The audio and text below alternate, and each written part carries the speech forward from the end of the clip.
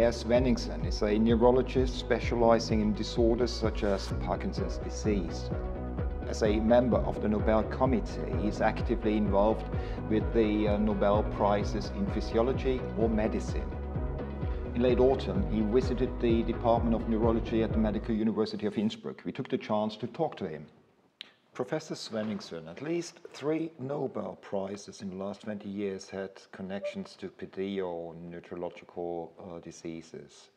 It seems the decisions refer on the great importance of these diseases in society. Can I put that like this? Yeah, so when you award a Nobel Prize in Physiology Medicine, there need to be a fundamental discovery, a groundbreaking discovery.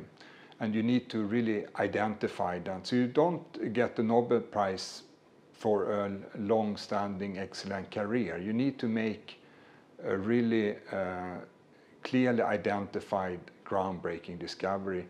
But then, since it is a prize in medicine, we also value a lot the medical impact. So this is something that is taken into consideration also when we evaluate the fundamental impact of the discovery. So Parkinson's disease is a rather common disease where there are about 10 million people in the world. It's actually a very common disease. And it's mainly a little bit elderly people that are affected, but we also have patients that are actively working and have families. So for Parkinson's disease, we have several therapies that we can use to treat symptoms. So we can help the patients to have a good quality of life for quite many years.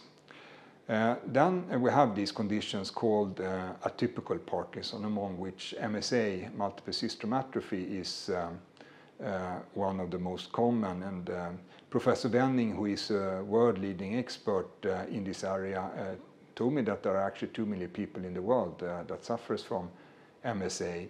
So MSA has a very severe autonomic dysfunction, which makes the patients fall, and it makes them having problem with emptying the bladder, and it can be very handicapping. And unfortunately, the therapies that we have today for MSA are not as good as they are for Parkinson's disease. So it's very, very important to really try to find medications that can slow down the disease progression of MSA, and also to improve the movement repertoire and also counteract autonomic dysfunction.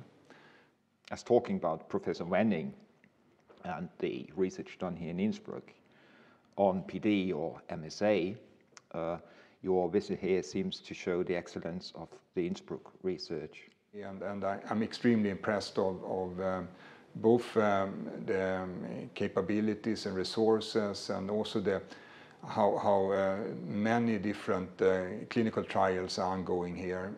So I knew this before I came, that Innsbruck, because Innsbruck is known to be world leading in the area of movement disorder, especially MSA and Parkinson's disease. But I have to say that I'm deeply impressed, and I really hope that we from Karolinska Institute can establish strong collaborations with the colleagues here in Innsbruck, especially Professor Wenning. Another area that I realized that the neurology clinic is very prominent in here in Innsbruck is stroke. And I think that there is also good possibilities for interaction between stroke researchers here in Innsbruck and at Karolinska Institute, where stroke is also a prioritized area. So I think it has been extremely inspiring to be here in Innsbruck and discussed with Professor Wenning and his colleagues, because this is really the world-leading center, and you have follow so many patients also with this rare condition, and I can see that there are many different therapies that are under development. So for me it has been extremely inspiring to come here and and I've been very nicely introduced to both the preclinical and the clinical work that is being done here by Professor Lennon and colleagues.